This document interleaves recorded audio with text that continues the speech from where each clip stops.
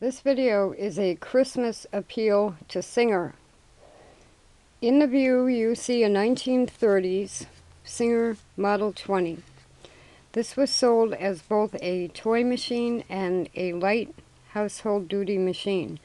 This particular one is made out of cast iron, and later models were made out of aluminum. I have several of those too.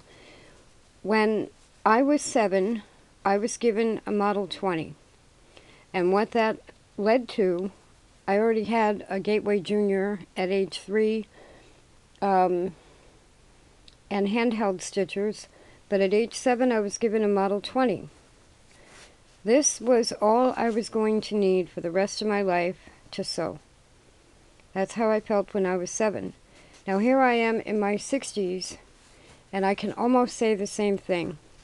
I have 2 white sewing machine company big machines, and I have 6 Model 20s, and I have, that's how many, 6, 8, I have another 6 or 7 Singers, full-size machines.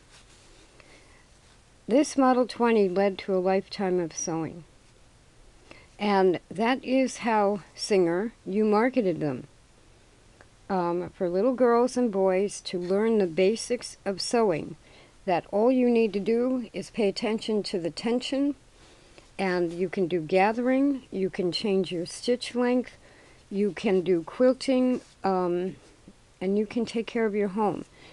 Now, the reason this is a Christmas appeal, I said I'm in my 60s. I'm facing surgery this week. I currently am disabled with PTSD, but now I may lose my legs. And what you see is this Model 20 mounted on a footstool, that even if I lose my legs, I can hold this footstool in between what's left of my legs, and I can still sew. 2 of my big machines are treadles. Almost all of them can be converted to hand crank. You have to include the disabled in your new machines. And so what I'm asking Singer to do, you go compare this chain stitch, high quality, all metal machine with, I can barely mention, the cheap plastic chain stitch machines you're putting out for children today, made in China or Brazil. Think about it. That is how far you have fallen, Singer.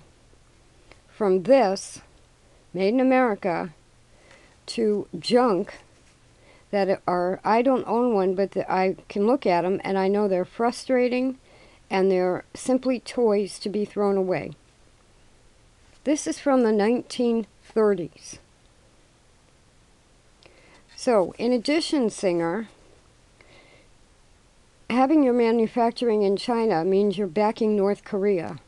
We are still at war. The United States is still technically on the books in Congress at war with North Korea. There are 7,800 plus of our soldiers missing, and they're somewhere in North Korea. So you keep backing treason. It's corporate treason. It's a Christmas appeal.